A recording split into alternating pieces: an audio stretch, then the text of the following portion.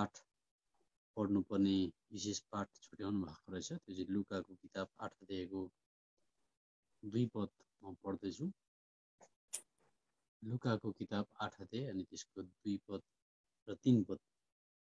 र कति स्त्रीहरू जो दुष्ट आत्मा र रोगहरूबाट निको पारिएका थिए, मग्दलिनी भनिने मरियम, जसबाट 7 वटा दुष्ट आत्मा निस्केका थिए, हेरोदका भण्डारी खुजाकी पत्नी योहन्ना अनि सुसन्ना र अरू धेरै जसले आफ्नो सम्पत्तिद्वारा उहाँको सेवा गरे। विशेष गरेर दिदीबहिनीहरूको भूमिका अथवा रोल के छ बाइबलमा, कतिको परमेश्वरले उनीहरूलाई स्थान दिनुभएको छ भन्ने कुरालाई अलिकति बढावा दिँदै हामीलाई दिदीबहिनीहरूले पनि हौसला पाउन्, प्रेरणा पाउन् अनि प्रभुको सेवामा लौलिउन लागिरहन् भन्ने उद्देश्यले सायदै परमेश्वरले मण्डलीलाई यो बोझ दिनुभएको होला म विश्वास गर्छु। अनि यहाँनिर हामी दिदीबहिनीहरूले यसरी प्रभुको सेवाकाईमा सहयोग गरेको, भार उठाएको हामी देख्छौँ। यहाँनिर दुष्ट आत्मा लागेका दिदीबहिनीहरूले दुष्ट आत्माबाट छुटकारा पाएपछि जुन प्रकारको स्वतन्त्रता हुन्छ, उनीहरू पनि प्रभुको सेवा गर्नको निम्ति बाध्य भए। लगायत त्यहाँनिर 3 पदमा हेरोदका भण्डारी खुजाकी पत्नी योहन्ना। हेरोद एउटा राजा, एउटा गभर्नर नै थियो त्यो जग्गाको, तर उनकी हेरोदको भण्डारी खुजाकी पत्नी योहन्ना।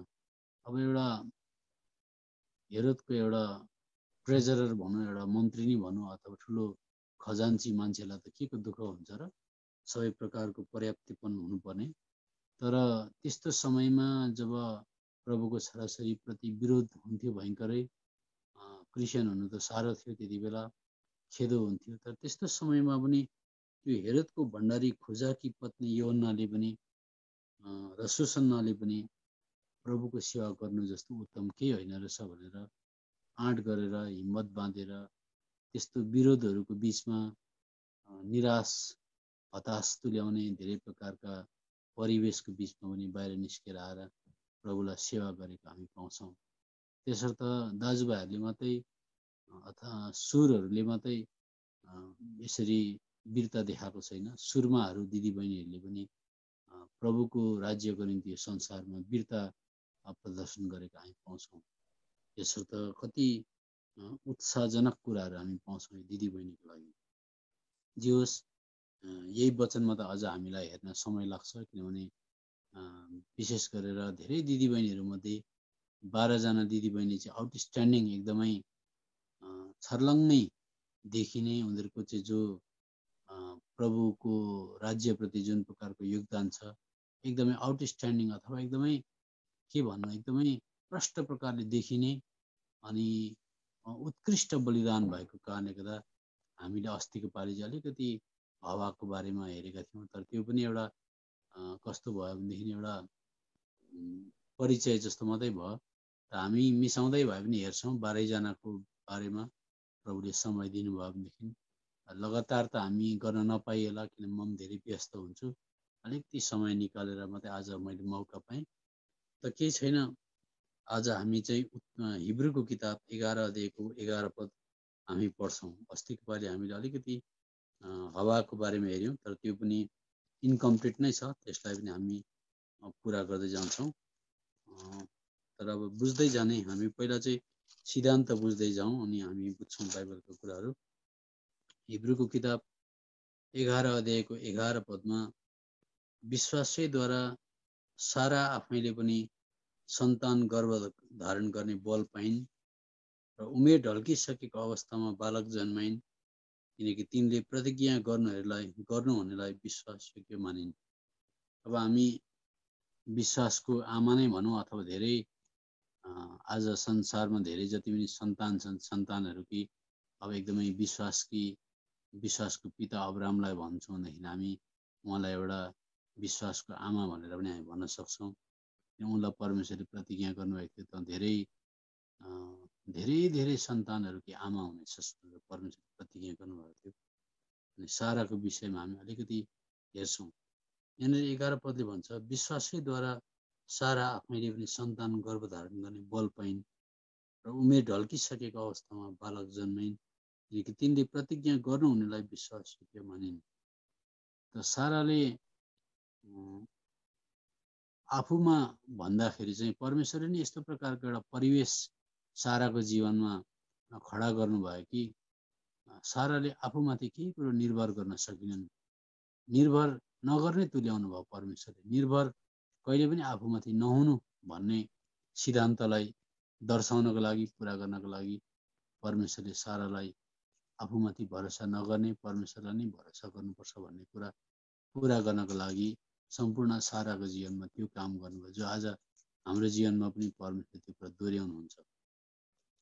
अब सारा कस्ती खालकी स्त्री थिइन् त भन्दा अब हामीलाई थाहा छ अब्राहम एकदमै धनी मानिस थिए।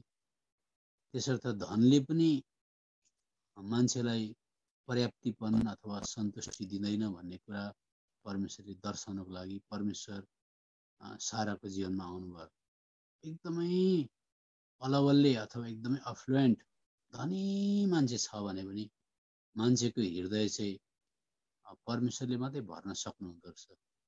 धनी छ भन्दैमा यो संसारमा मान्छे रमाउन सक्दैन रहेछ।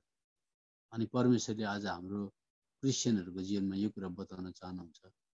संसारमा धेरै धन सम्पत्ति भए तापनि परमेश्वर चाहिँ हाम्रो जीवनमा आउनु भएन भनेदेखि चाहिँ आज सबै कुरा खल्लै हुँदो रहेछ यो कुरा। अनि प्रत्येक मान्छेले परमेश्वरलाई नै भर परेर बाँचेको, अनन्तकालीय उहाँको योजनामा नै आशा राखेको, उहाँलाई नै प्रार्थना गरेको, अनि उहाँले मात्रै यो संसारको सिमानादेखि बाहिर जब हामी कटेर जान्छौँ अथवा हाम्रो मृत्यु हुन्छ उहाँले मात्रै हामीलाई बनाउन सक्नुहुँदो रहेछ भन्ने कुरा परमेश्वरले जाहेर गर्नुहुन्छ। त्यसले गर्दा सारै एकदमै धनी अब्राहमको पत्नी थिइन्। अनि अर्को कुरा सारैकोमा के विशेषता थियो भन्दा उनी चाहिँ अति नै सुन्दरी थिइन्। अब यो कुरा परमेश्वरको वचन हितोपदेशको किताब 31 अध्यायमा हामी एउटा कुरा पाउँछौँ। हितोपदेश 31 अध्यायमा आउनुहोला।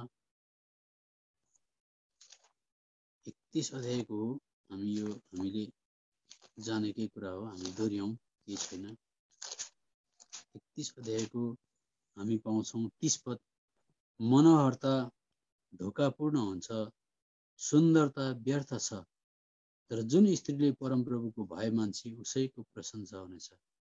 परमेश्वरले मान्छेको सुन्दरतामा पनि धनमा पनि कहिले पनि प्रशंसा गर्नुहुन्न। अनि हामीलाई थाहा छ सुन्दरतामा, बलमा, धनमा, शक्तिमा कुनै मान्छेले घमण्ड नगरोस्, तर हरेक संसारको मान्छेले चाहिँ विशेष गरेर विश्वासको घरनाले चाहिँ परमेश्वरमै आनन्द गरोस्। परमेश्वरबाट सबै कुरा आशिष बगेर आउँछ भन्ने कुरा प्रमाणित गर्नको लागि परमेश्वरले सारैलाई चुन्नुभयो। अनि सारै भनेको चाहिँ के हो भन्दा चाहिँ SARAI, सारै भनेको चाहिँ मेरी राजकुमारी भनेको, मेरी राजकुमारी, माई प्रिन्सेस भनेको मेरी राजकुमारी।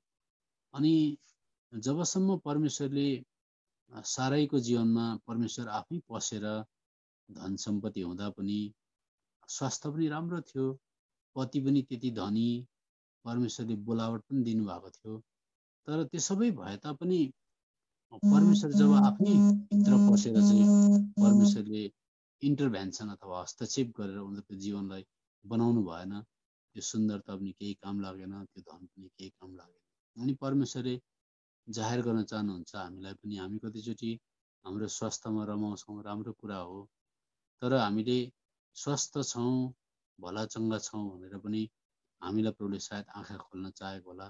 हाम्रो भरोसा, हाम्रो मन, हाम्रो सुन्दरता, हाम्रो धन सम्पत्ति सबै कुराद्वारा चाहिँ हामी वाक्क व्याक्क भएर हामी त्यो सबै कुरा हुँदै पनि हामीले प्रभुलाई भरोसा पर्ने, प्रभुलाई खोज्ने जीवन चाहिँ परमेश्वरले चाहनुहुन्छ। अनि एकजना प्रभुको सेवकले भनेका छन्, मलाई त्यो नाम याद भएन, उनले भनेका छन् क्रिस्चियनलाई चाहिँ संसारमा धनी होस्, बुद्धिजीवी होस् अथवा सबै प्रकारले पुगेसरी छ भने पनि परमेश्वरले चाहिँ उसलाई संसारकै मान्छे जस्तो त्यो धन, त्यो सम्पत्ति, त्यो सुन्दरता, त्यो बुद्धि चाहिँ उपभोग चाहिँ गर्न दिनुहुन्न भनेर भनेका छन्।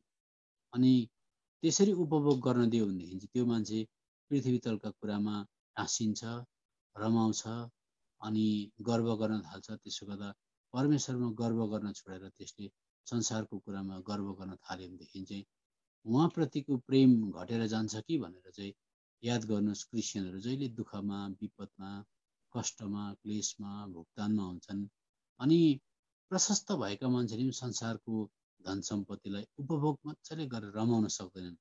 किन भन्दा स्वर्गीय कुरामा ज्यादा एट्याचमेन्ट होस्, ज्यादा कुरा गाँसियोस् भनेर परमेश्वरले धनी मान्छे त्यसो त लियोनार्ड रेभेन हिल भने अमेरिकाको प्रचारकले पनि भनेका छन्, धन भयो त के भयो, बल भयो त के भयो, म छिटै मर्छु भनेर भनेका छन्। किन छिटै मर्छु?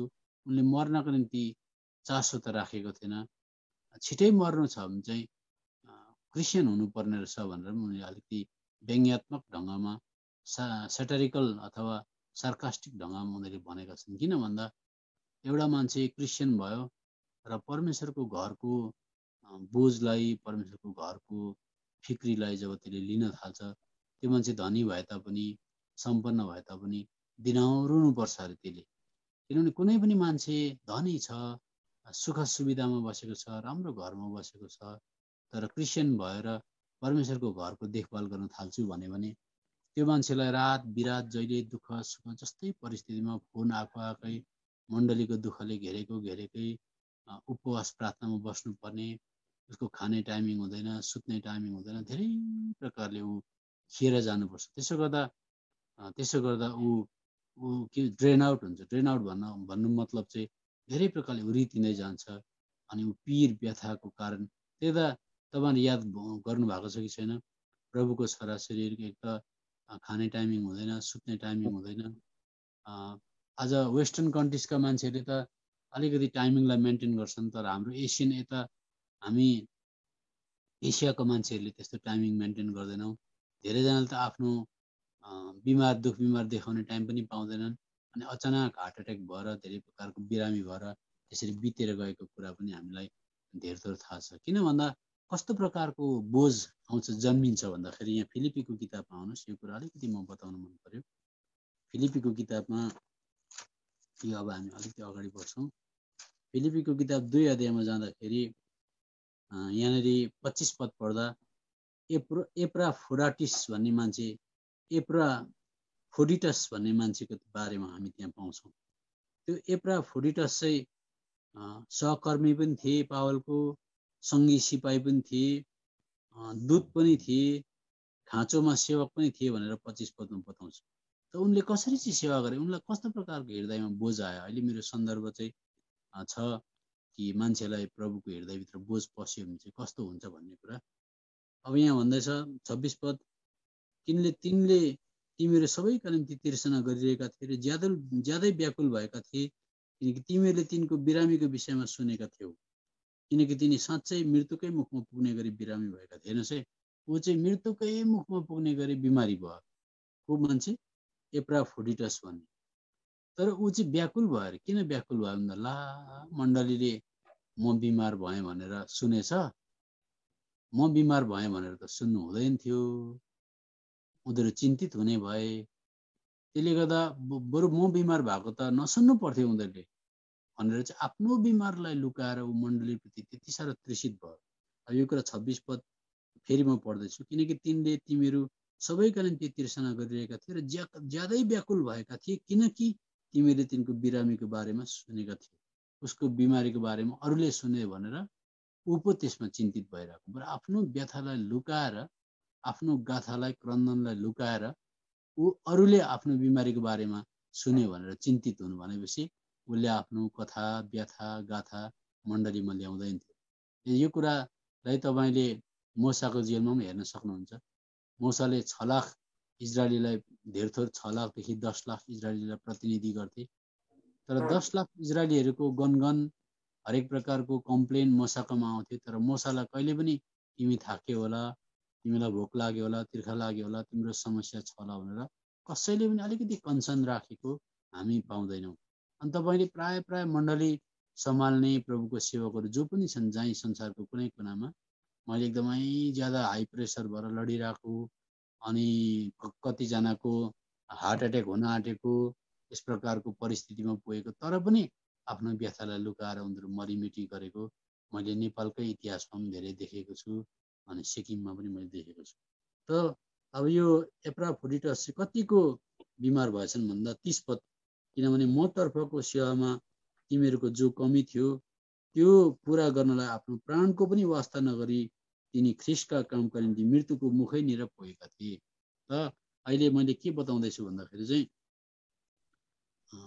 सुन्दरता भन्ने पनि भ्रमात्मक हुन्छ, मनोहरता पनि धोकापूर्ण हुन्छ, तर जसले परमप्रभुको भय मान्छ उसैको प्रशंसा हुन्छ भन्ने कुरामा चाहिँ मान्छेकोमा सबै कुरा भए तापनि परमेश्वरले क्रिस्चियन भएको नातामा चाहिँ त्यसलाई संसारमा चाहिँ संसारकै मान्छे जस्तो उपभोग गर्न दिनुहुन्न।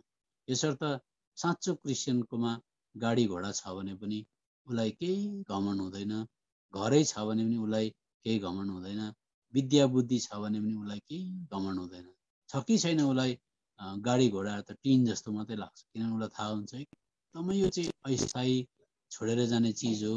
घरमै बसेर पनि उसलाई घरमा रमाउँदैन, उसलाई सङ्गतिमा आनन्द लाग्छ, उसलाई यसो यताउता कहीँ जानको लागि चढ्न पाए भएको, त्यसले गर्दा दामी लुगाको पछाडि पनि हुँदैन, धेरै राम्रो खानाको पछाडि पनि हुँदैन, किनभने परमेश्वरले संसारको कुरामा ज्यादा उपभोग गर्यो भने यतै यो मान्छे हराउँछ बिलाउँछ भनेर उपभोग गर्न कति दिनु पनि हुन्न। त्यो पनि एकदमै परमेश्वरको विजडममा उहाँको ज्ञानमा मैले अनुभव गरेको कुरा है। यो चाहिँ तपाईँहरूले पनि धेरथोर अनुभव गर्नुभएको छ होला यो कुरा।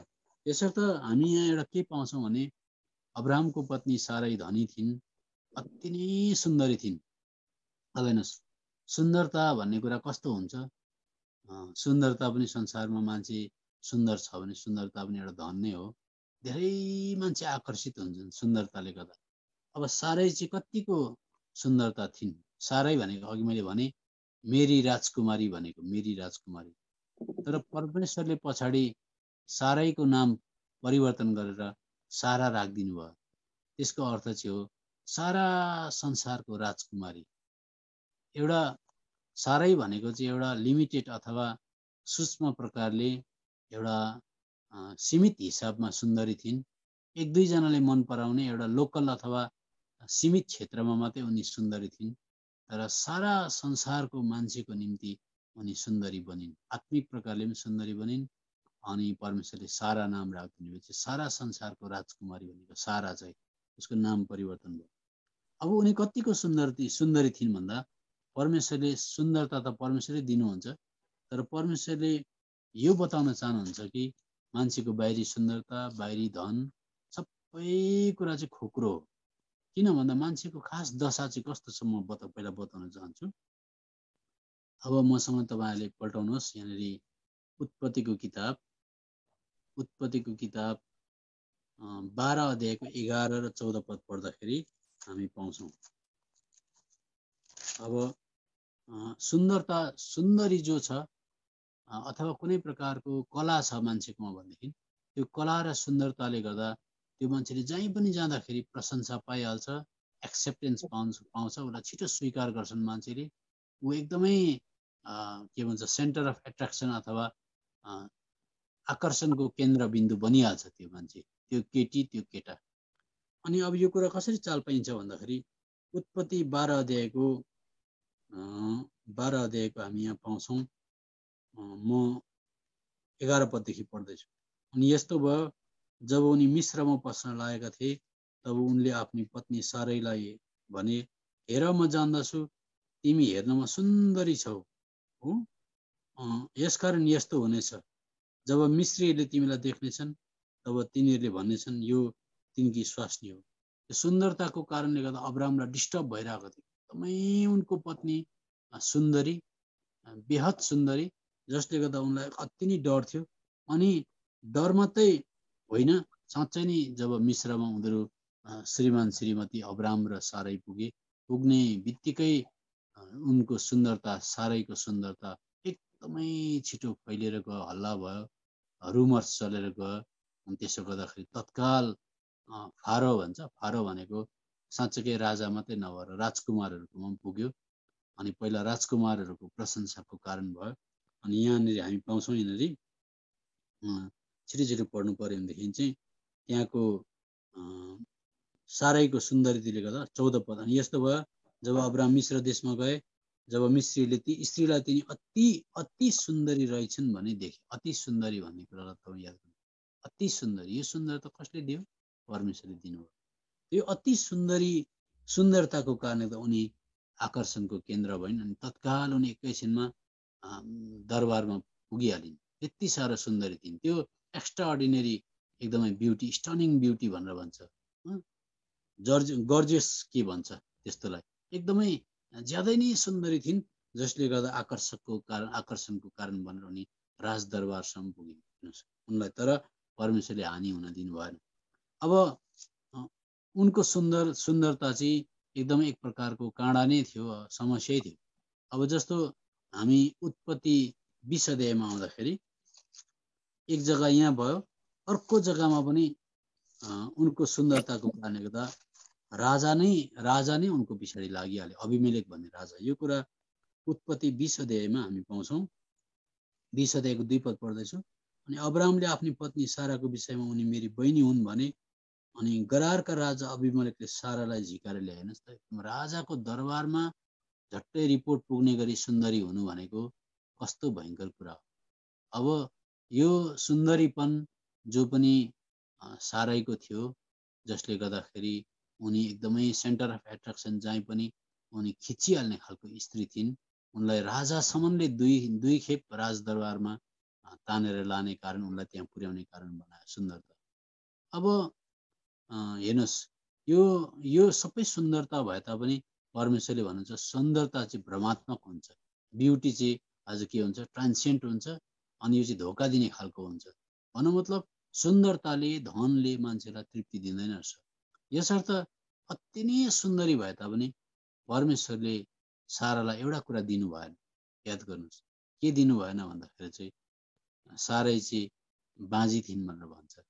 अघि मैले भने क्रिस्चियन भइसकेपछि चाहिँ क्रिस्चियनलाई परमेश्वरले, साँचो क्रिस्चियनलाई चाहिँ विभिन्न प्रकारको कुरा दिए तापनि केही न केही कुरा चाहिँ लुकाइदिनुहुन्छ। त्यसलाई उहाँले दिनुहुन्न, त्यसलाई उहाँले विथहोल्ड गर्नुहुन्छ, त्यसलाई प्रभुले तान्नुहुन्छ, ताकि त्यो मान्छे चाहिँ संसारकै कुरामा गर्व गर्न नपाओस्। अनि त्यति सुन्दरी पनि, तर त्यसमाथि पनि आज उनको धेरै बालबच्चा परिवारहरू भएको भए, फटाफट भएको भए, सायद ऊ जति घमण्डी कोही पनि हुने थिएनन् होला। अनि उनले परमेश्वरलाई खोज्ने दरकार पर्दैन। त्यसले गर्दा उनी परमेश्वरलाई चिनेकी स्त्री भएको कारणले गर्दा उनले सुन्दरी भए तापनि उनको छोराछोरी नहुँदा उनले व्याथा बोकेर बाँच्नु पर्यो। त क्रिस्चियनले पनि याद गर्नुहोस्, सबै कुरा भए तापनि यो एउटा प्रिन्सिपल बताउँदैछु, सबै कुरा भए तापनि परमेश्वरले केही न केही कुरालाई चाहिँ विथहोल्ड गरिदिनुहुन्छ, पछाडि तानेर राखिदिनुहुन्छ, जसले गर्दा हामीलाई परमेश्वरकै खोज अनि एक प्रकारको व्यथा बोकेर हामी संसारमा बाँच्नुपर्छ। हामी त्यो कुरो भएर हामी उपभोग मजाले गर्न सक्दैनौँ। किन भन्दा फेरि पनि बताउँछु, पृथ्वी तलको कुरामा ज्यादा चासो राख्छ भनेर परमेश्वरले स्वर्गीय कुरामा खिच्नको लागि त्यसरी तानेर राख्नुहुन्छ। अब यहाँनिर हामी यस प्रकारले पाउँछौँ, त अति नै सुन्दरी थिइन्, अति नै सुन्दरी थिइन्। अब यो कुरा धन दौलत स्वास्थ्य सुन्दरता के हो भन्दाखेरि चाहिँ सारा संसारको धन, सारा संसारको सुन्दरता, सारा संसारको मान्छेको विकासलाई एक जग्गा समग्रमा ल्याएर हेर्नु पर्यो भने चाहिँ परमेश्वरले इङ्ग्लिसमा चाहिँ भन्नु पर्यो भने परमेश्वरले मेस देख्नुहुन्छ। मेस भनेको चाहिँ सबै कुरा ध्वंस भएको, सबै कुरा बिग्रेको, सबै कुराको आकार नभएको, सबै कुराको रूप नभएको देख्नुहुन्छ। सारा संसारलाई समग्रमा एकै जग्गा ल्याएर मान्छे जातिको विकासलाई ल्याएर हेर्नु पर्यो। अब यो कुरा कहाँ देखिन्छ भन्दा हितोपदेशको किताबमा आउनुहोस् मसँग। हितोपदेशको किताब 30 अध्यायमा सम्पूर्ण मानव जाति संसारको विकास सबै कुरालाई एक जग्गामा राखेर हेर्नु पर्यो भने चाहिँ परमेश्वरले यस प्रकारले देख्नुहुन्छ। हितोपदेशको किताब 30 अध्याय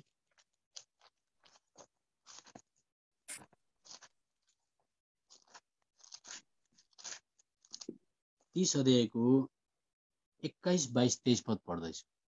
यो दृष्टान्त चाहिँ अब्राहम र साराईको जीवनमा लागू हुन्छ। हेर्नुहोस्, राम्रोसँग पढ्नुहोस्। 3 कुरा छन् जसले गर्दा पृथ्वी कान्छ, संसारमा जति नै मैले बताएँ विकास, सुन्दरता, मान्छेको प्रसिद्धपन, मान्छेको ख्याति, मान्छेको नाम, मान्छेको जे जति पनि अहिले संसारमा गरिएको छ, मान्छे वाह भन्छ। परमेश्वरले सायद विश्वासीलाई त्यस पछाडि नलागोस् भनेर चाहिँ परमेश्वरकै सुन्दरता, परमेश्वरकै संगति, परमेश्वरकै वचनपट्टि जहिले खिचेकी गर्नुहुन्छ। त्यसले गर्दा मान्छे जातिको जति नै विकास भए तापनि, सुन्दरता भए तापनि, सबै प्रकारको ख्याति भए तापनि परमेश्वरको वचन अनुसार अहिले पृथ्वी कामिरहेको छ। सबैलाई थाहा छ पृथ्वी मतवाला मान्छे जस्तो कामिरहेको छ भनेर हामी यशायाको किताबमा पाउँछौँ। हामी त्यो पढि बस्दैनौँ। अहिले पृथ्वी कामिरहेको छ, पृथ्वी हल्लिन्छ, पृथ्वी जोडले हल्लिनेवाला छ अनि भविष्यमा परमेश्वरले हामीलाई नहल्लिने राज्यमा लानुहुन्छ। त्यसले गर्दा पृथ्वी काम्ने कुरा के छ भन्दाखेरि 3 कुरा छन् जसले गर्दा पृथ्वी काम्छ, 4 कुरा छन् जसलाई पृथ्वीले सहन गर्न सक्दैन। अब पृथ्वी तलको एक्ज्याक्ट दुरुस्तै नभए तपाईँले चेहरा यहाँको गतिविधिलाई हेर्नु सकिन्छ। दास जब त्यसले राज्य गर्छ, दास भनेको एकदमै निम्न स्तरको तल्लो वर्गको हुनसक्छ, उसको शिक्षा पनि छैन, ज्ञान पनि छैन, बुद्धि पनि छैन, तर अल अफ अ सडन अचानक त्यो दास चाहिँ भोलिको दिन राजा भयो भने कस्तो हुन्छ? म तपाईँलाई एउटा संसारको दृष्टान्त बताउँछु। हामी पहिला स्कुल पढ्दाखेरि हामीलाई एउटा गुरुबाउले भन्थ्यो, केटा हो ज्यादा ब्रिलियन्ट नहुनु। किन सर भनेर भन्दा उसले भन्थ्यो, ज्यादा ब्रिलियन्ट पनि नहुनु, ज्यादा स्मार्ट पनि नहुनु, जति नै उफ्रिस भने पनि अन्तमा गएर तिमीले के देख्छ भनेदेखि चाहिँ एउटा क्लासमा 3 वर्गको मान्छेहरू हुन्छ। एउटा मेडियोकर ग्रुप भन्छ। मेडियोकर भनेको चाहिँ मध्यम वर्गको, ब्रिलियन्ट पनि होइन, बुद्धिजीवी पनि होइन, अनि साह्रै लाटा पनि होइन, ठिकैको। अनि एकदमै फेरि त्यसमध्येमा अलिक लाटा टाइपको हुन्छ। तर एउटा चाहिँ हुन्छ एकदमै, हाम्रो यता सिक्किममा चाहिँ भट्टु भन्छ। भट्टु भनेको चाहिँ अब नेपालमा फटा भन्छ। फटा भनेको एकदमै कस्तो भनेदेखि चाहिँ उपद्रो, बदमास गर्ने, पढ्नुमा ध्यान नलाउने, हर प्रकारको उटपटाङ कुरा गर्ने, आज पढ्दै नपढ्ने, दादागिरी गर्ने एउटा क्लासरुममा त्यो वर्गको मान्छे पनि हुन्छ। अनि एकदमै बुद्धु वर्गको पनि हुन्छ, अनि एकदमै ब्रिलियन्ट पनि हुन्छ। कम्ती बोल्ने, अघि गुरुबाउले पढाउनुभन्दा अगाडि टिपिसक्ने। अब गएर चाहिँ त्यो मदन सर भन्नेले भन्थ्यो, लु भन् खास अर्डरमा क्रममा हो भनेदेखि चाहिँ पछाडि गएर सरकार बनाउँदा कसले चाहिँ उच्च अहदामा पुग्छ भन्दाखेरि चाहिँ फटा बदमास नम्बर 1 चाहिँ मन्त्री हुन्छ अरे माथि। डिसअर्डर भयो, त्यो क्रम भङ्ग भयो। त्यो फटा बदमास एकदम मान्छे मार्ने, गुन्डागर्दी गर्ने चाहिँ मन्त्री भइसकेपछि माथिबाट उसले सरकार सञ्चालन गर्न थाल्छ। त्यहाँबाट त्यो ब्रिलियन्ट मान्छे एकदमै चाहिँ त्यो फटाको मुनि हुनुपर्छ। त्यसो गर्दा कहिले पनि त्यो सच्चाइ माथि जान सक्दैन, उसले दबाउमा काम गर्नुपर्छ। अनि त्यो मध्यम वर्गको मान्छे थियो, तिनीहरू त विचार तल भारी बोक्ने, साधारण काम गर्ने, उनीहरूको कहिले आवाज माथि उठ्न पनि सक्दैन। त्यसले गर्दाखेरि चाहिँ दास भनेको चाहिँ एकदमै निम्न स्तरको तल्लो वर्गको मान्छे, फटा बदमास गर्ने मान्छे चाहिँ अब यहाँ हुँदछ दास जब त्यसले राज्य गर्छ। त्यसले गर्दा कहिले संसारमा तपाईँले याद गर्नुहोस्, इतिहासमा हेर्नुहोस्, पढेको, शिक्षित, ज्ञानी, बुद्धिजीवी मान्छे कहिले पनि माथि उच्च पदमा पुगेर सरकार चलाएको कहीँ छैन। अहिले तपाईँले रसियाकै स्थिति हेर्नुभयो भनेदेखि उसलाई हजार-हजारजना मान्छे मर्दाखेरि निन्द्रा नलाग्नुपर्ने, धेरै नानीहरू टोराटोरी हुँदा, बमले मान्छे मर्दा, भोकै तिर्खे हुँदा, प्रवासी भएर मान्छे देश छोडेर जाँदा उसलाई विचलित हुनुपर्ने, उसको मुटु हेर्नुहोस्। त्यसले गर्दा शिक्षित बुद्धिजीवी मान्छे त्यो जग्गामा हुन्थ्यो, एकदमै मान्छे त्यहाँ ज्ञानी हुन्थ्यो। उसको ज्ञानको कारणले गर्दा उसलाई सानो एउटा पशु प्राणी मार्दा पनि उसलाई दुख्थ्यो होला, तर अब नदुख्ने मान्छे माथि पुग्छ।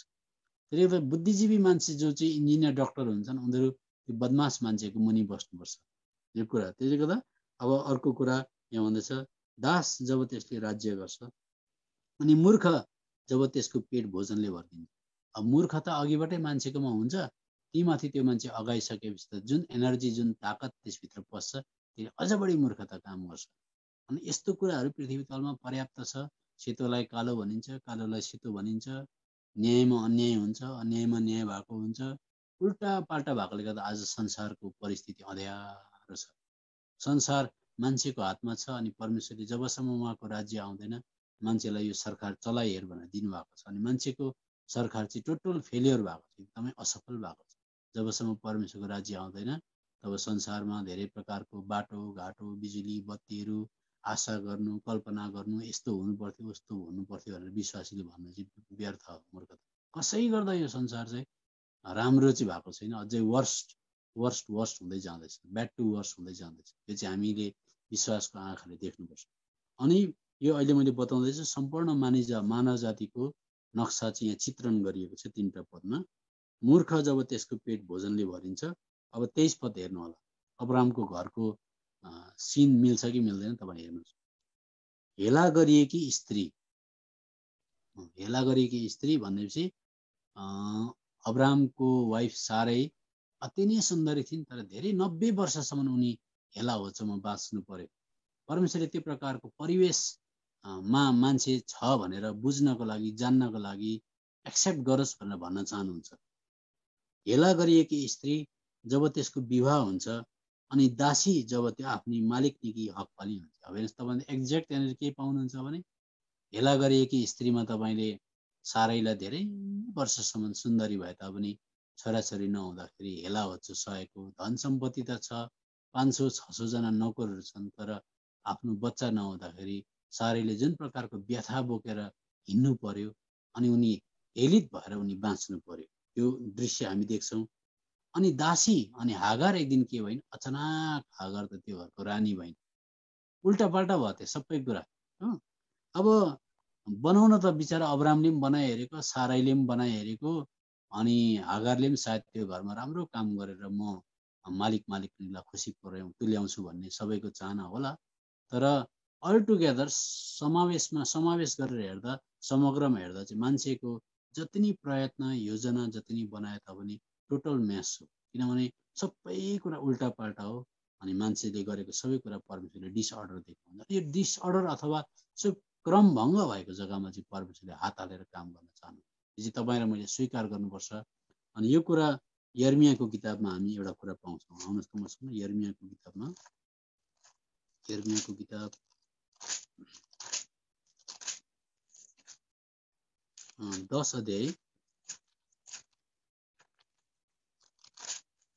10 अध्यायको 23 पदमा हामीले यो प्रार्थना गरेको हुनुपर्छ। हामी जोसुकै छौँ, जहाँसुकै सुन्दैछौँ, हामीले यो प्रार्थना गऱ्यौँ भने परमेश्वरले हाम्रो जीवनमा गहिरो प्रकारले काम गर्न थाल्नुहुन्छ। हे परमप्रभु, म जान्दछु मानिसको चाल त्यसको हातमा छैन, हिँडिरहेको मानिसले आफ्ना पाइलाहरू सुव्यवस्थित गर्नु पनि त्यसको बसमा छैन। प्रभु, म मेरो जीवनलाई धन सम्पत्ति भए तापनि स्वास्थ्य भए तापनि मैले बनाएकोले हुँदैन। मैले बनाउँदा मलाई सुन्दर जस्तो लाग्दो होला, तर टोटल मेस भएको हुन्छ, सबै कुरा भङ्ग भएको हुन्छ। प्रभु, तपाईँले बनाउनुहोस्, म मेरो कुनै कुराले केही पनि बनाउन सक्दिनँ भनेर हामीले स्वीकार्यौँ भने हामीहरूको क्रिस्चियन जीवनको जुन चाहिँ गतिविधि छ, स्पिड छ, त्यो चाहिँ अगाडि बढ्छ। परमेश्वरले हात हाल्नुहुन्छ गहिरो प्रकार। धेरैचोटि हामी धेरै प्रकारले बनाउन कोसिस गर्छौँ अनि हामी अन्तमा गएर के हुन्छ, हामी फेल हुन्छौँ। अब यहाँनिर हितोपदेशको किताब 30 अध्यायको अब 23 पद हामीले पढ्यौँ।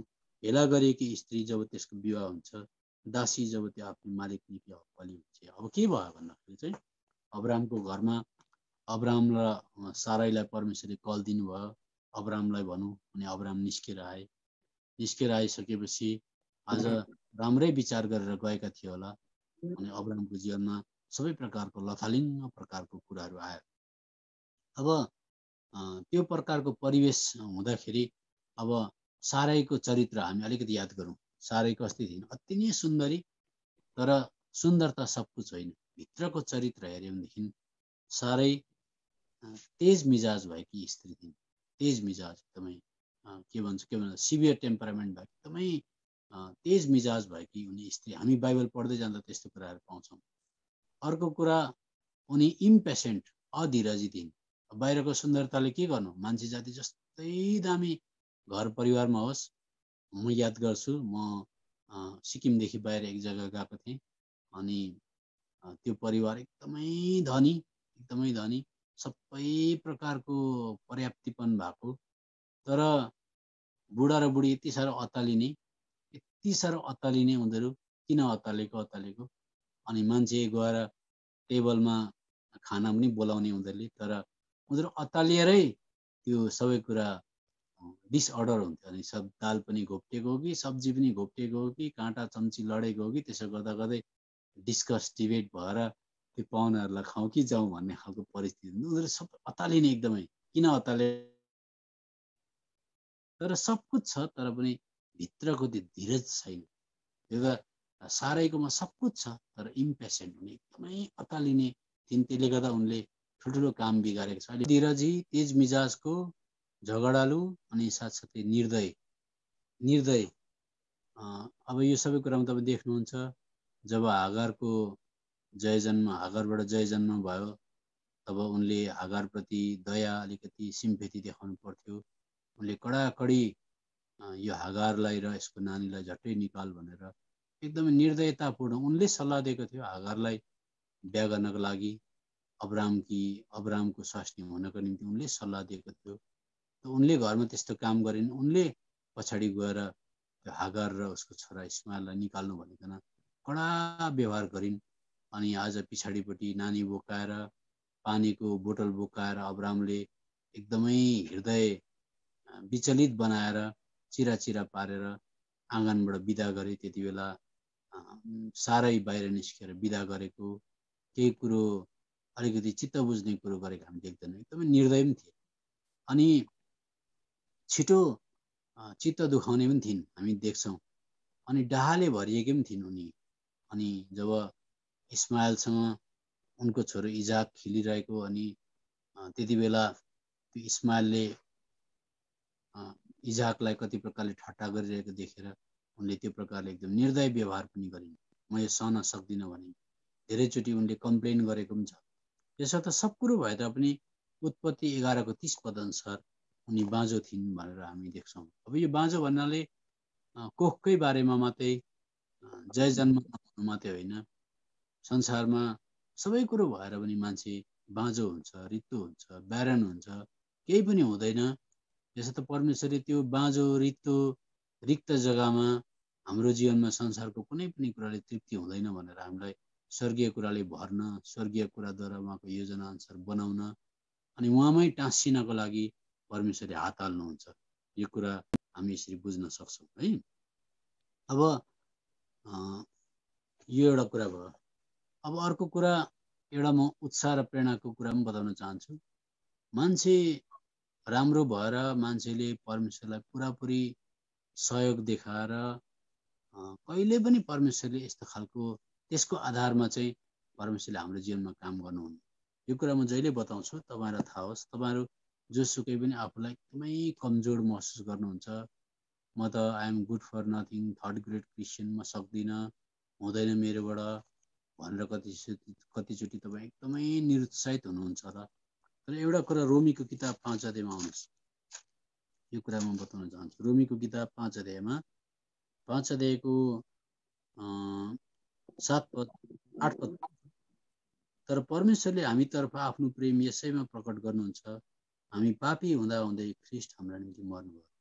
सबैभन्दा नालायक मान्छेको जीवन उजाड, मान्छेको जीवन सबै प्रकारले मेसअप भइसकेको, भ्रष्ट भइसकेको, एकदमै पापी, पापले गर्दा कहीँ पनि अलिकति पनि सुन्दरता नभएको, फोरै फोर पापले भरेको मान्छेलाई प्रभु यीशु मसीहले त्यति बेलै मन पराउनु भयो। यो मान्छेलाई म मन पराउँछु, यो मेरो सकलमा बनिएको हो, अनि यो मान्छे पापी भयो, अनि यो मान्छे ठगियो, त्यसले गर्दा यो मान्छेको लागि म स्वर्गको विवाह छोडेर मर्न आएको भनेर प्रभु यीशु मसीह मर्न रुचाउनु भयो। अनि जसको निम्ति, हाम्रा निम्ति जो प्रभु यीशु मसीह मर्नु हुँदै थियो, हाम्रो व्यवहारले फेरि उहाँलाई क्रुसमा टाँग्यौँ। तर अब उहाँले हाम्रो निम्ति मर्नु हुँदै थियो, हाम्रो व्यवहारले फेरि हामीले उहाँको प्रेमलाई नबुझेर क्रुसमा टाँग्यौँ। तर पनि उहाँको प्रेम चाहिँ यति साह्रो प्रगढ थियो, यति साह्रो उहाँको प्रेम चाहिँ अगाप्य प्रेम थियो। उहाँ बेशक बरु मर्नु भयो, मरेर बरु हामीलाई आफ्नो बनाएर छाड्नु। यति साह्रो एउटा पापीलाई प्रेम गर्नु, एउटा शत्रुलाई प्रेम गर्नु भनेको कस्तो भएको। मानिलिउँ कसैले कसैको घर जलाउनको लागि 50, 60, 70 एटेम्प गरे अरे, कोसिस गरे अरे घर जलाउनको लागि। मानिलिउँ तपाईँको घर जलाउनको लागि, तपाईँको परिवारलाई मार्नको लागि 50-60 चोटि उसले कोसिस गरे अरे, निर्दयतापूर्ण प्रकारले कोसिस गरे।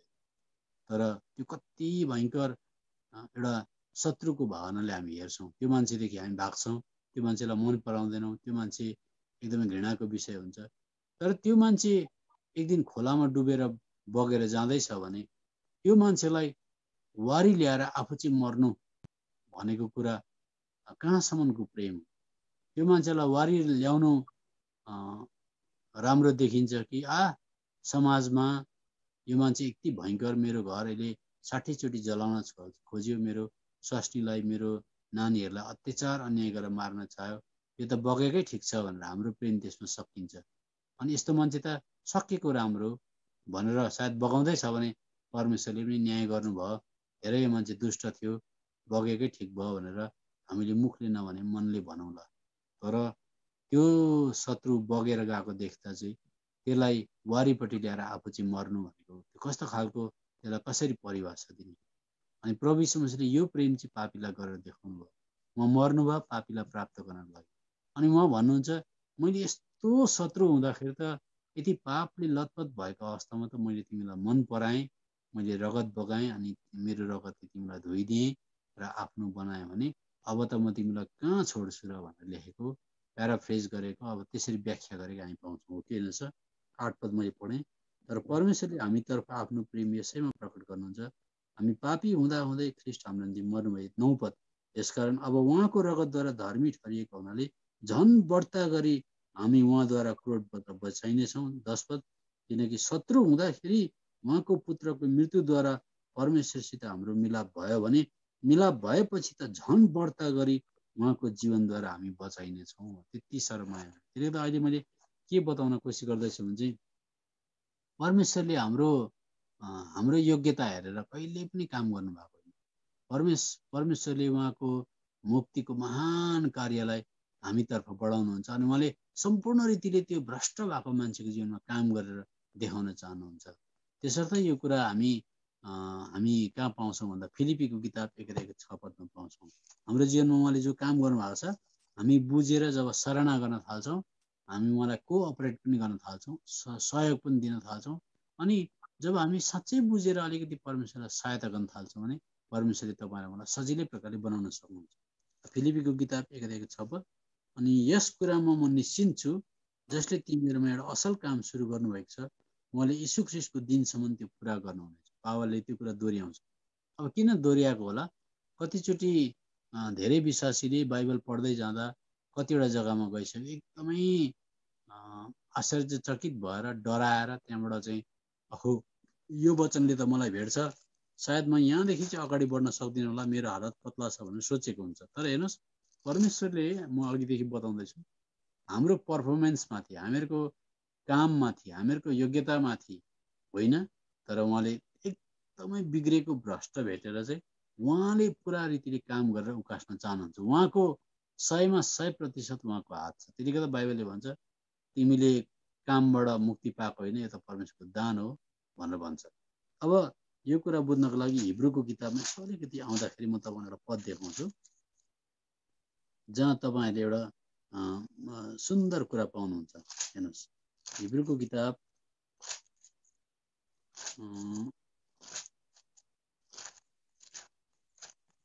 हिब्रूको किताब 11 अध्याय हुनुपर्छ।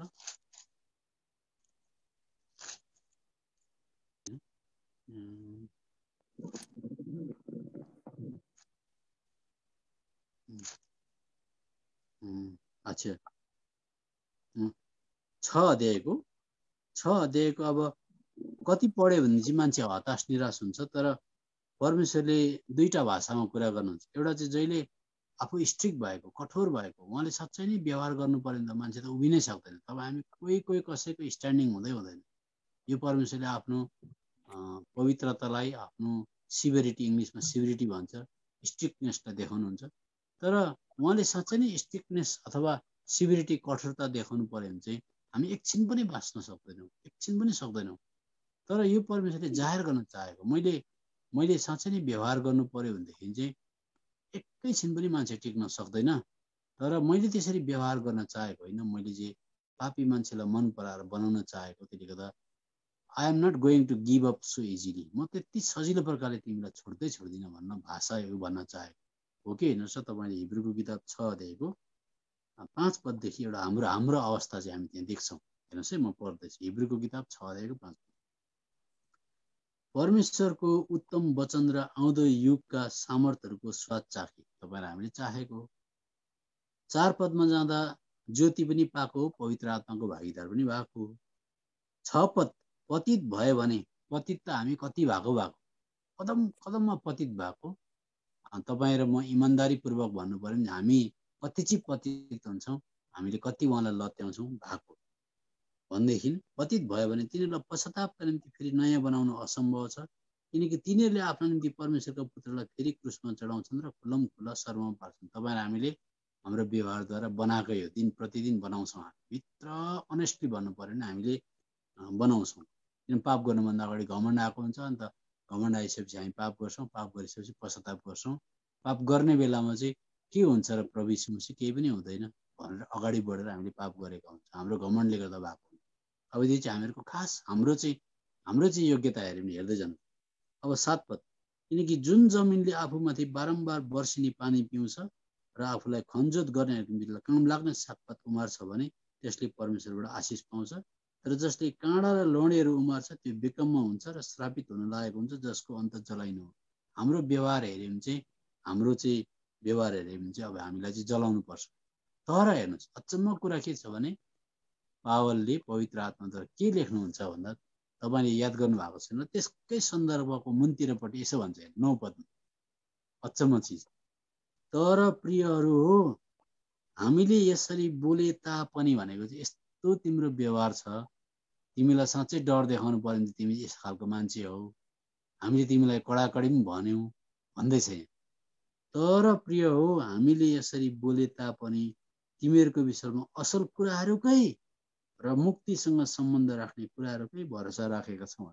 यति नराम्रो छ हो व्यवहार गर्नु पर्यो भने, तर तिमीलाई चाहिँ माया गरेको छ, बनाउनै चाहेको छ, असल कुराकै बारेमा चाहिँ ज्यादा भन्नु हुँदैछ। त्यसले गर्दा प्रकाशित वाक्यको किताबमा गएर हेऱ्यो भने तिमीले यो गरेका छौ, त्यो गरेका छौ, अनेक प्रकारको आज त्यहाँनिर हामी के देख्छौँ, तिम्रो धीरज देखेको छु, यो देखेको छु, तर तिम्रो बारेमा त्यसले गर्दा परमेश्वरले जहिले पनि हाम्रो बारेमा एउटा कुरा भन्नु छ भने 10वटा कुरा राम्रो भन्नुहुन्छ।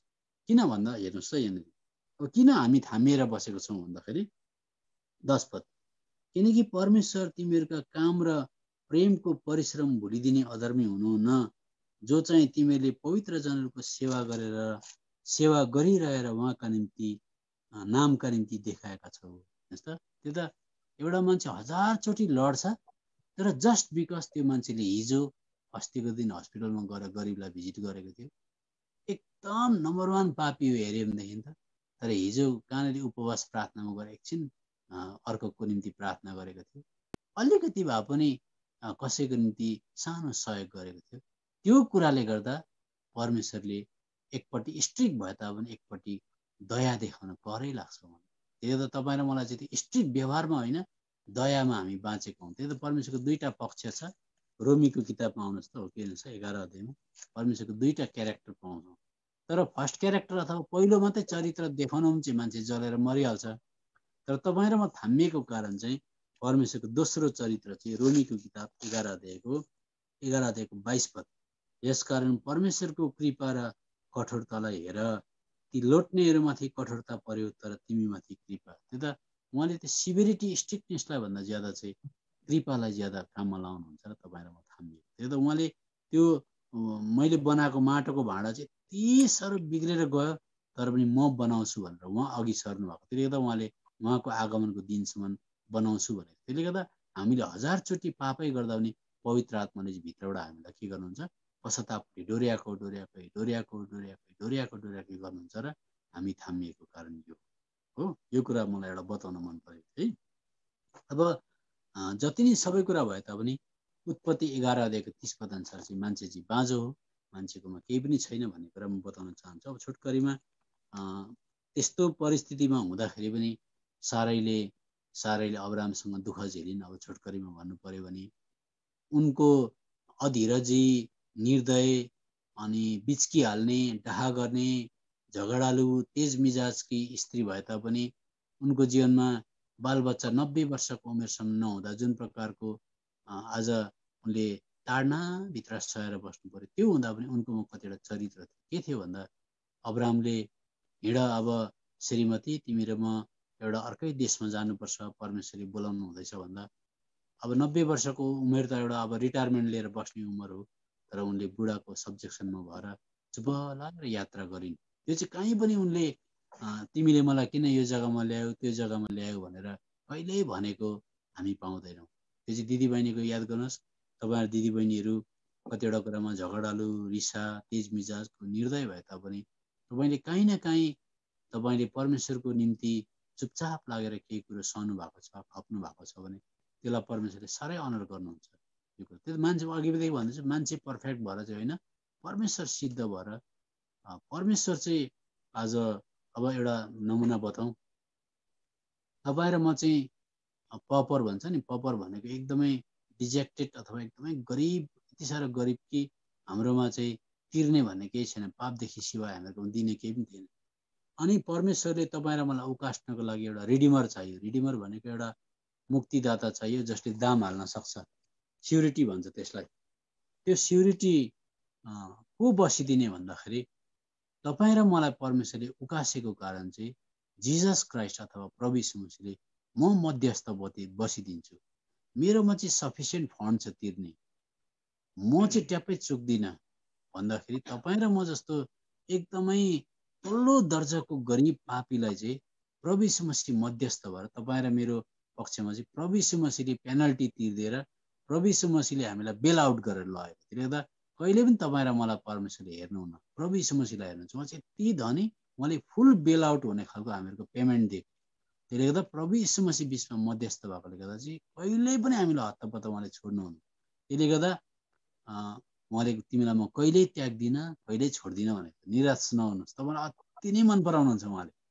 त्यो त अति कति मन पराउनुहुन्छ भने चाहिँ तपाईँको लागि यति साह्रो मन पराउनुहुन्छ कि बरु रादर मर्नुहुन्छ। उहाँ चाहिँ मर्नु भयो, यति साह्रो मन पराउनुहुन्छ। अनि उहाँको एकतर्फी मायाले चाहिँ तपाईँ र मलाई होल्ड गरेर राखेको। अनि त्यो एकतर्फी माया कति साह्रो भन्दा पवित्र आत्मा हृदयभित्र हालेर पश्चाताप जन्माउने, जस्तै पाप गर्दा पश्चाताप जन्माउने त्यो आवाजभित्र भएकोले गर्दा चाहिँ तपाईँ र म चाहिँ परित्याग नभएको, हामीलाई त्यागी नहालेको कारण थियो। त्यसले गर्दा हामीले परमेश्वरलाई धन्यवाद दिनुपर्छ।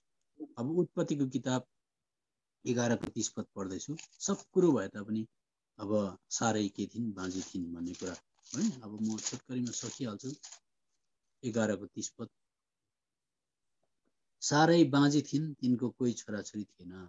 सबैभन्दा स्याडेस्ट पार्ट अथवा दुःखदायी अथवा विरक्त पार्ने कुरा चाहिँ सब कुरो भएर पनि, सुन्दरता भएर पनि, धन भएर पनि आज सारै के थिइन्, बाँझी थिइन्। तर त्यस्तो भए तापनि उनले अब्रामलाई कहिले पनि आज किन यस्तो टाढा लगेको मलाई भनेर कम्प्लेन गरेको कुराहरू छैन। उनले आफ्नो पतिले दुःख पाउँदा उनले पनि दुःख पाइन्। उनको सब्जेक्सन हेऱ्यो, उनको अधीनता हेऱ्यो भनेदेखि बुढाले तिमी बहिनी भनिदेऊ ल भनेर भन्दाखेरि हुन चाहिँ बहिनी नै थिइन् उनी। अब एक प्रकारले हेर्नु चाहिँ हाफ सिस्टर भन्छ, बहिनी नै थिइन्। तर पनि उनले चुपचाप लागेर उनले हुन्छ भन्ने त्यहाँसम्मको प्रतिव्रता भनौँ अथवा प्रतिभक्त भन्ने कुरा उनकोमा थियो। त्यसो गर्दा आज परमेश्वरले त्यो सबै कुरालाई हेर्दै हेर्दै हेर्दै लानुभयो है। अब सारैले कहिले पनि कम्प्लेन नगरेको कुराहरू हामीले हेऱ्यौँ। अब छोटकरीमा म के बताउन चाहन्छु भने जे होस् उनी यो आज मानव जातिको इतिहासमा सारै धेरै कमजोर भए तापनि सारै नभएको भए इजाक जन्मिने थिएन। सारैले एउटा यस्तो प्रकारको पाइभोटल अथवा एउटा कस्तो भने एउटा एकदमै मुख्य रोल खेलेको छ, भूमिका निभाएको छ कि सारै त्यस्तो परिस्थितिमा अब्राम सँगसँगै बसिन् अनि सारैको कोखबाट परमेश्वरले इजाकलाई जन्माउनु भयो। अब्रामको जिक्र ज्यादा गरिएको छ, अब्रामलाई विश्वासको पिता भनिएको छ, अब्रामद्वारा आशिष आयो भनेको छ। तर अब्रामको जति नै जिक्र गरे तापनि सारै नहुनु, सारैको कोख नहुनु भने इजाक जन्मिने थिएन यो कुरा। त्यसले गर्दा सारैले लुकेर गुप्तमा बसेर नदेखिकन संसारमा आशिषको मूल ल्याउनको लागि सारै एउटा कारण बनिन्। आज दिदीबहिनीहरूको पनि नाम त्यति साह्रो मण्डलीमा नआउला, लाइमलाइट अगाडिपट्टि सबैले नदेख्ला। तर दिदीबहिनीले जुन प्रकारले घर परिवारमा भाँडा धोएर, लुगा धोएर, कसिङ्गर लगाएर, सागसब्जी केलाएर सबै प्रकारको आज घरमा जोहो गरेर खाना पकाएको हुन्छ, बनाएको हुन्छ, अनि प्रचारक बाउ छ भने, आमा छ भने, जिम्मेवारी छ भने सबै बेलुका थाकेर आउँदाखेरि चाहिँ आमा घरमा छन् कि छैनन्, आमाले पकाइन् कि पकाइनन् भनेर त्यो आशामा आएको हुन्छन्। आमाले पकाइदिएको, आमाले बनाइदिएको, आमाले अलिकति हालेको अचार आमाको हातले दिएकोले गर्दा मात्रै प्रचारक बाहिर रोडमा गएर कराएको। यो कुरा साह्रो देखिँदैन। प्रचारक बजारमा कराएको देखिन्छ, प्रचारकले मण्डलीमा सेवाकाई गरेको देखिन्छ, तर आमाले केलाको सब्जी खाएर प्रचारक कराएको थियो, त्यो घरको बाउ कराएको थियो, छोरो कराएको थियो। त्यसर्थ त्यो कराउने आवाजमा आमाले घरमा भूमिका खेलेको हुन्छ अनि परमेश्वरले एकदमै अनर गर्नुहुन्छ दिदीबहिनीको सेवाकाई। म छोटकरीमा दुईजना दिदीबहिनीको नाम बताउँछु। अब भविष्यमा हामी यसरी मिसमास गर्दै हेर्दै जाउँला, हामी परमेश्वरको भाषा चाहिँ बुझौँ, हामी उत्साहित हौँ भन्ने कुरा। अब जस्तो मानिलिनुहोस् मोसाको केसमा हेऱ्यो भने, मोसाको लगाउमा हेऱ्यो भने मोसाको बाउ दास थिए, कमारा थिए। अब हामीलाई म छोटकरीमा बताउनु पर्दा मोसा जन्मिने बित्तिकै मोसालाई लुकाउनु पर्यो, हामीलाई थाहा छ। अनि अझ लुकाउनु मात्रै होइन, 3 महिना त लुकाइ अरे, तर अब नानी ज्यादा रुन थालेपछि सकेनन्। त्यसले गर्दा हामी पाउँछौँ प्रस्थानको किताब 2-3 अध्यायमा त्यो नानीलाई कोक्रोमा बुनेर अझ नील नदीमा बगाइदिए। अचम्म कुरा के भयो भनेदेखि त्यो बगाउँदै गर्दा मरियमले हेरिरहेका थिइन्, मोसाको दिदीले हेरिरहेका थिइन्। एकदमै हृदय विदारक। अब आफ्नो भाइलाई लगेर खोलामा बगाउनु पर्ने, अनि मुटु मिचेर अनि त्यो नानीलाई बगाउँदाखेरि दिदीले त्यो कुरा थाम्न नसकेर आएर च्याउँदै च्याउँदै जङ्गलबाट आएर हेरिन्। हेर्दाखेरि त फारोकी छोरी यसरी नुहाउन निस्किँदाखेरि अचानक उनको आँखा त्यो कुकुरोमाथि पर्यो। अनि कुकुरोमाथि पर्दाखेरि उनले के हो भनेर यताउता हो हल्ला गर्दाखेरि तुरन्तै फेरि मरियम त्यहाँ देखा पर्छिन्। मरियमले मानव आफूलाई चिन्दिन जस्तो गरेर त्यहाँ देखा परेर त्यो वार्तालापलाई उनले सुन्छिन्। सुन्दाखेरि अनि फारोकी बहिनीलाई त्यो कुरा नानी मन पर्यो। अनि खुल्दुली गर्दाखेरि अहो यो नानी त यो त हिब्रू नानी रहेछ, यस्तो यस्तो भन्दाखेरि उनले त्यो परिवेशमा बातचितको बिचमा आएर इन्टरफेयर गरेर बिचमा पसेर चाहिँ यो नानीको लागि कोही दुध खुवाउने औरत छैन भन्दाखेरि म ल्याइदिन सक्छु भनेर त्यस्तो कस्तो प्रकारले उनले एक्टिङ गरेर अथवा त्यहाँनिर ड्रामाटिक प्रकारले एक्ट गरेर उनले त्यो प्रकारले त्यहाँनिर आफ्नै आमालाई ल्याएर त्यो नानी जिम्मा दिँदाखेरि मोसा बाँचेको छ। अब विचार गर्नुहोस्, मोसाले आफ्नै आमाको काख फेरि पनि पाए, तर कुरा के छ भने मोसाको बाउको जिम्मेवारी थियो मोसालाई प्रभुमा हुर्काउन बढाउनको लागि। तर याद गर्नुहोस् मोसाको बाउ के थियो भन्दा मोसाको बाउ इँटाको भट्टीमा काम गर्ने मान्छे थिए। इजरायली जातिको कहिले अधिकार, युदीहरूको कहिले अधिकार हुँदैन। उनीहरूको अधिकार हुनु त कुरा छोडिदिनुहोस्, उनीहरूको त नानीहरू मारेकै गरेर बगाउने अवस्थामा थियो भने उनीहरूको राइट केही थिएन, अधिकार भन्ने थिएन। अधिकार नभएपछि बिहानदेखि बेलुकासम्म इँटा पोल्ने भट्टीमा काम गर्नु पर्यो। अनि मोसाको बाउ उज्यालो भएकोदेखि 6 बजी निस्किएर घरबाट इँटा पोल्न गयो भनेदेखि सायद 9 बजी राति घरमा आइपुग्थ्यो। 6 बजी बिहान जाँदाखेरि मोसा निदाइरहेको हुन्थ्यो। अनि राति 9 बजी फर्केर आउँदाखेरि नानी फेरि अघि सुतिसकेको हुन्थ्यो भनेदेखि बाउले कहिले पनि मोसालाई बाइबलको अर्थी उपदेश दिने, परमेश्वरको बारेमा कुरा बताउने सायद मलाई लाग्छ कहिले मौका पाएन, अनि सम्भव पनि थिएन। तर कुरा के भयो भनेदेखि चाहिँ त्यो नानी आज मोसाको आमाको काखमा नानी आउँदाखेरि अब कम्ती वर्षको लागि, मानव उदाहरणको लागि अब 6 वर्ष म्याजभित्र चाहिँ नानीलाई हुर्काइसक्नुपर्छ, बढाइसक्नुपर्छ। त 6 वर्षको म्याजभित्र हुर्काइसक्नु पर्यो, बढाइसक्नु पर्यो। अनि 6 वर्षको म्याजमा कलिलो दिमागमा परमेश्वरको कुरा हालिदिनु पर्यो। अनि आमाले त्यो 6 वर्ष 7 वर्षको कम्ती म्याजलाई हातमा राखेर उनले यति साह्रो खिप्ती गरेर मोसाको दिमागमा परमेश्वर को हुनुहुन्छ, इजरायली भनेको के हो, युदी भनेको के हो, अशुद्ध चिज खानु किन हुँदैन, धन सम्पत्ति संसारको जति नै भए तापनि किन त्यसले अन्तमा हामीलाई साथ दिँदैन, सुन्दरता जति नै भए तापनि किन सुन्दरताको पछाडि जानु हुँदैन भन्ने कुरा यति साह्रो ड्रिल गरेर हालिदिन्। कसले हालिन् भन्दाखेरि त्यस्तो परिवेशमा बुढा इँटा पोलेर आउँछ, राइट केही छैन, झुपडीपट्टीमा बस्नुपर्छ। तर स्त्री जातिले यति भयङ्कर काम गरेको छ। मोसाको दिमागमा परमेश्वरको कुरा हालिसकेपछि जब मोसा हुनसक्छ 7-8 वर्षको भएपछि दरबारमा ल्याउनु पर्यो।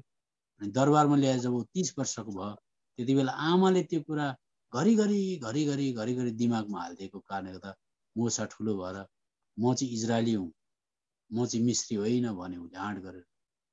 म मिश्रको धन सम्पत्तिमा रमाउँदिनँ भने म ख्रिस्टको दुःखमा रमाउँछु भने। अनि उसले संसारको सबै धन सम्पत्तिलाई उसले शून्य सर देख्यो अनि उसले परमेश्वरको निम्ति खडा भयो। त्यो कसले गर्यो? दिदीबहिनीले त्यस्तो काम गरिन्। दिदीबहिनी। अब अर्को जग्गामा मसँग आउनुहोस्। अब लास्ट यही बताउँछु। तिमोथीको किताबमा आउनुहोस्। दोस्रो तिमोथीको किताबमा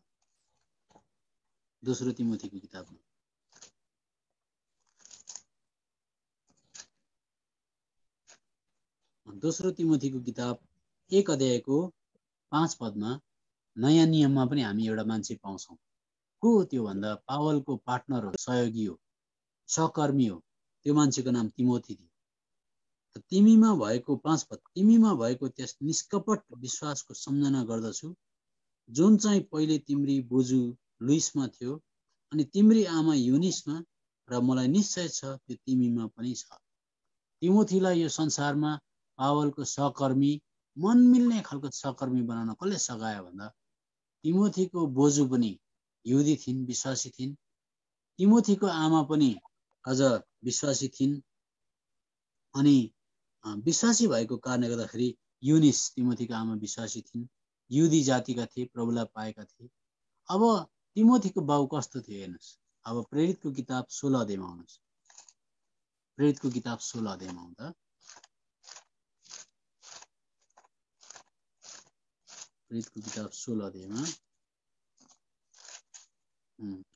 16 अध्यायको 1, 2, 3 पद पढ्दैछु। उनी डर्बे र लुस्त्रामा आए अनि हेरे तिमोथी नाम भएका एकजना चेला त्यहाँ थिए। तिनी एकजना विश्वासी युदी स्त्रीका छोरा थिए। दोहोऱ्याइ भनेको छ, विश्वासी युदी स्त्रीका छोरा भनेको छ। विश्वासी पनि भन्यो, युदी स्त्री पनि भन्यो। भन्नु मतलब यहुदी थिइन् युनिस, तर उनी विश्वासी थिइन्।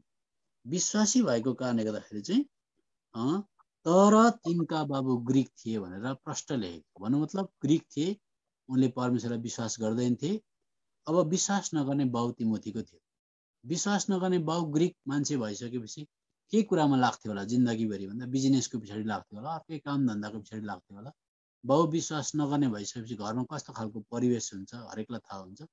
तर विश्वास नगर्ने पति, विश्वास नगर्ने बाउ भए तापनि तिमोथीको आमा लुइसले चाहिँ तिमोथीलाई यति गहिरो प्रकारको शिक्षा हालिन्, यति प्रकारको शिक्षा हालिन्। अनि आज यति गहिरो प्रकारको शिक्षा हालिन् कि जसले गर्दा तिमोथीको विश्वास यति बलियो भयो। त्यसले गर्दा यहाँ भन्छ, फेरि दोस्रो तिमोथीकै किताबमा जाउँ हामी। दोस्रो तिमोथी 3 अध्यायमा, दोस्रो तिमोथी 3 अध्यायमा हामी जान्छौँ। 3 अध्यायको 14 पद। तर तिमी चाहिँ यी कुराहरू कसबाट सिकेका छौ, सो जानेर आफूले सिकेका र निश्चय भएका कुराहरूमा लागिबस। 15 पद। अनि तिमीले बालककालदेखि नै पवित्र शास्त्रहरू जानेका छौ, जसले तिमीमा ख्रिस्ट यीशुमा भएको विश्वासद्वारा मुक्तिका निम्ति बुद्धिमान तुल्याउन सक्छ। बालकको उमेरदेखि, सानै उमेरदेखि आमाले त्यो कुरा ड्रिल गरिदिएको थिइन्, दिमागमा हालिदिएको थिइन्। यसर्थ कुनै पनि परिवेशले दिदीबहिनीलाई सेवा गर्नदेखि रोक्दैन। पतिले प्रभुलाई पाएको छैन भनेदेखि तपाईँले आफ्नो छोराछोरीलाई एकदम राम्रो प्रकारले, प्रभु मलाई पनि लुइस जस्तै बुढो प्रभुलाई नपाएको भए तापनि लुइसले जसरी तिमोथीलाई हुर्काइन्, म पनि एउटा नमुना बनेर स्त्रीको भूमिका निभाउन चाहन्छु प्रभु भन्नुभयो भने तपाईँले जस्तै परिवेशमा पनि क्यान्डल बल्छ, जस्तै परिवेशमा पनि क्यान्डलले मोमबत्तीले अँध्यारो भन्दैन। त्यो त परमेश्वरमा गरेको सानोभन्दा सानो कुरालाई परमेश्वरले सराहना गर्नुहुन्छ। अनि तपाईँले यहाँनिर कन्ट्रास्टिङ पोइन्ट देख्नुहुन्छ, अथवा तपाईँले हेर्नुहुन्छ मोसाको बाउ त थियो, यहुदी थियो, तर लेबर काम गर्ने मान्छेले कहिले आएर छोरालाई परदेशमा मिश्र देशमा कहिले बाइबल पढ्न भ्यायो, आज पढाउन भ्यायो होला? बाइबलै कहाँ थियो होला? तर आमाले गरेर देखाइन्। मोसा जस्तो वीर मान्छे संसारमा इजरायली जातिलाई अगुवा गर्ने संसारको सबैभन्दा वीर, संसारको सबैभन्दा ठुलो नेता एउटा आमाले जन्माइन्। छोटो उमेरमा उनले कसरी त्यो कुरा मोसाको दिमागमा हालिन् होला?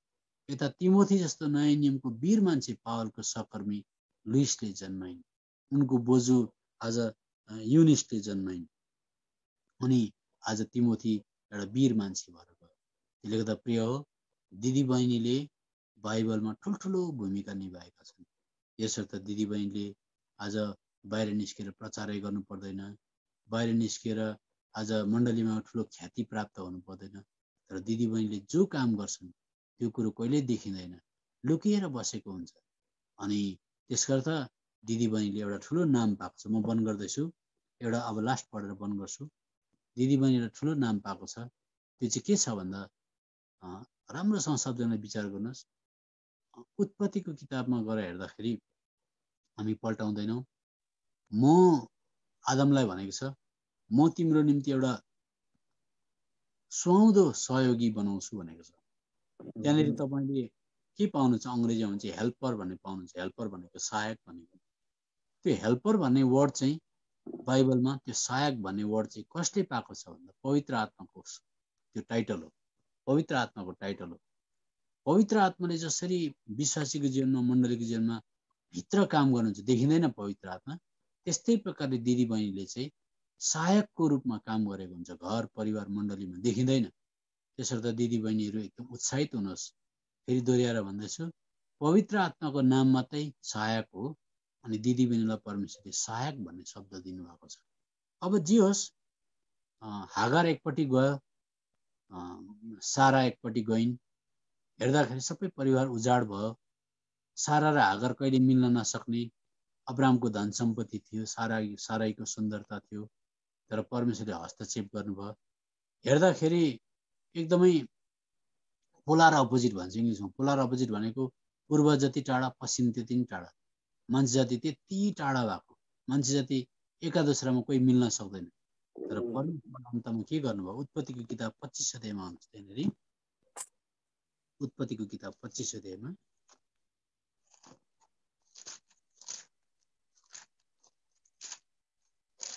25 अध्यायको 9 र 10 पढ्दाखेरि चाहिँ हागारको छोराले भन्नु पर्थ्यो, म त यस्तो अवहेलित भएको मान्छे, साह्रै हाम्रो जेठी आमाले मलाई यति साह्रो अत्याचार गरेको, मलाई कान्छी आमाको छोरा भनेर व्यवहार गरेको, म उसँग कहिल्यै मिल्न सक्दिनँ भनेर घरबारबाट बहिष्कृत गरेर खेलेको, जङ्गलमा ल्याएर छोडेको, फ्याँकेको। कहिले दुईजना नमिल्नु पर्ने।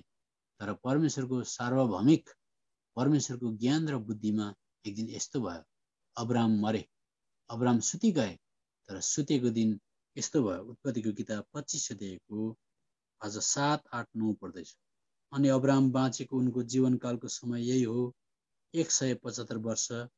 त्यसपछि अब्रामले प्राण त्यागे, पुरा वृद्ध अवस्थामा, वृद्ध भएर पुरा वर्ष खाएर मरे अनि आफ्ना मानिसहरूसित मिल्न गए। उनका छोराहरू इजाक र इस्माइलले उनलाई हित्ती सोहरको छोरा एप्रोनको जमिनमा मम्रेको सामु भएको मकपेलाको ओडारमा गाडे। इजाक र इस्माइल त कहिले भेट्न हुनु पर्ने। र यस्तो शत्रुलाई पनि, आज फुटेको परिवारलाई पनि, टुटेको परिवारलाई पनि परमेश्वरले अन्तमा ल्याएर के गर्नुभयो? जोड्नुभयो। इजाक र इस्माइल एकै जग्गा बसेर बाउको फ्युनरल गरिरहेको कुरा हामी पाउँछौँ। र जे होस्, परमेश्वरले यस्तो खालको कामहरू गर्नुहुन्छ। यसर्थ नै हाम्रा प्रभु यीशु मसीहले एफिसीको पत्री 2 अध्यायको 16 पदमा टाढामा भएको र नजिकमा भएकोलाई एक गराउनको लागि क्रुसमा शत्रुता सबै मेटिदिनु भयो भन्नुभएको छ। हामीले पनि मर्नुभन्दा अगाडि हामीसँग को मान्छे मिल्दैनन्, को मान्छेले हामीलाई नफरत गर्छन्, उनीहरूलाई माफ माग्न सकौँ। हामी पनि एउटै प्लेटफर्ममा आउन सकौँ। हामी पनि इस्माइल र इजाक जस्तो हुन सकौँ, ताकि प्रभुको बौरी उठाइमा हामी एक दिन उठ्न सकौँ। अब ब्रदर वीरेन दाजुलाई म धन्यवाद दिन्छु यो समय दिनुभएको लागि। अनि म मेरो तर्फबाट भन्छु, तपाईँको दुःखमा जब बाबालाई प्रभुले उठाउनु भयो, हामी केवल प्रार्थना गरिरहेका थियौँ। हामी आउन नसके तापनि हामीले तपाईँहरूको लागि मानव नजिकै भएर जस्तै हामीले प्रार्थना गरिरहेका थियौँ। अनि प्रभुले तपाईँलाई सहायता पनि गर्नुभयो। हामी अहिले पनि साथमै छौँ। र मैले समयभन्दा लामो अवधि ज्यादा मियाद लिएँ, मलाई माफ गर्नुहोस्। हाम्रो लागि प्रार्थना गरिदिनुहोस्, भविष्यमा हामी एभाइलेबल हुन सकौँ। सबैलाई जय मसीह। जय मसीह सबैजनालाई। हाम्रो युट्युब च्यानल कपरनाहुम कुवेत el-shaddaiलाई तपाईहरु सबैजनाले माया गरिदिनुहोस्, प्रार्थना गरिदिनुहोस् अनि सब्स्क्राइब गरिदिनुहोस्। धन्यवाद।